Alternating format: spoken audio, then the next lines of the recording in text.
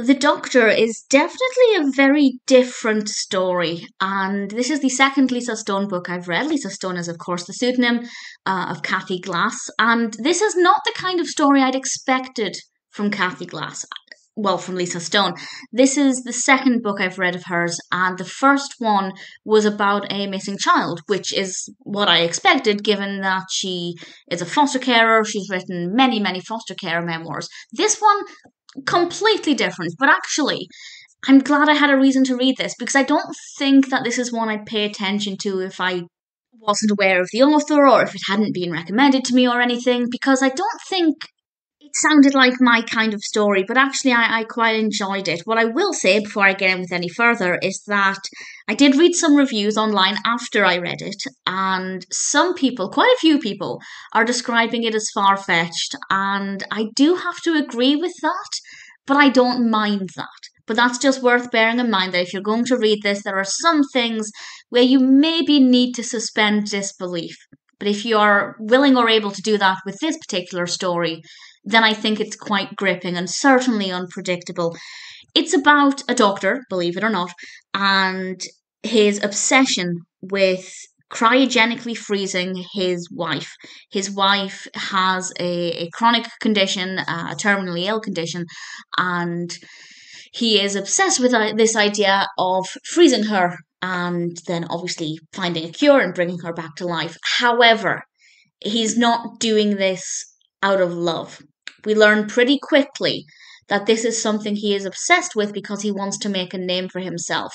We also learn at the very beginning that his wife is completely against this, but he is determined to see it through.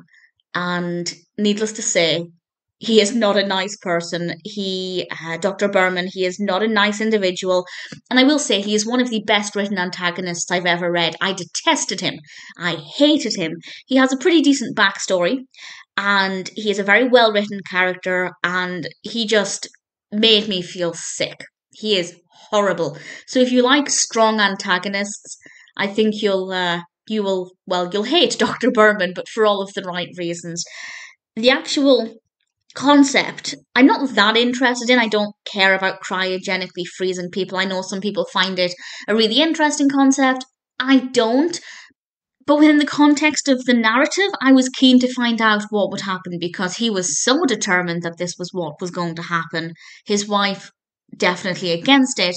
But without going into too much detail, I will say he doesn't treat his wife well. And that's putting it mildly. I don't want to explain it too much, but I guess that needs to be a bit of a trigger warning that if you are sensitive to stories where there is domestic abuse, then it might not be for you.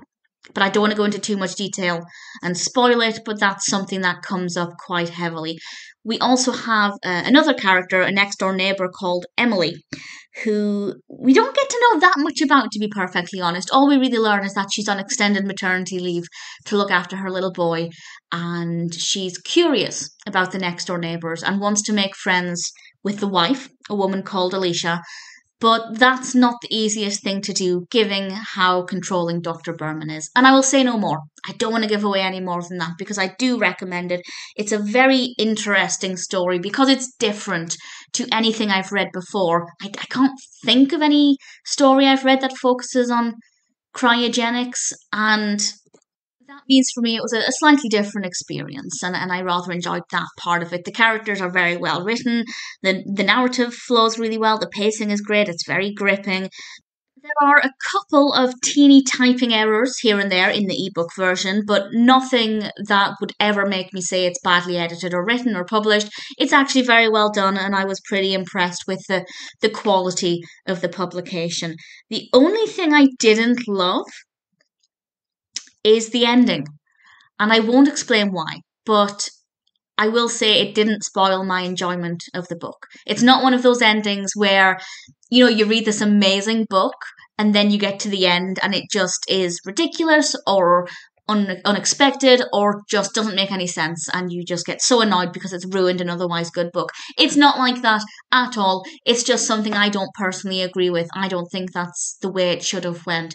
But I am literally talking about like the last 2 pages. I don't mean the last few chapters or anything. So I would recommend it. The Doctor, as I said, is the second Lisa Stone book I've read, and it's not going to be the last. Because I now know that her books are not necessarily about missing or abused or abandoned children or whatever, as I had perhaps expected, given they're also written by Kathy Glass, I now know that things might be a bit unpredictable with the rest of her books, and I'm kind of looking forward to that. But for now, I'm happy to have read The Doctor. I don't think it's going to be for everybody, but if it sounds like your kind of story, then I definitely recommend it.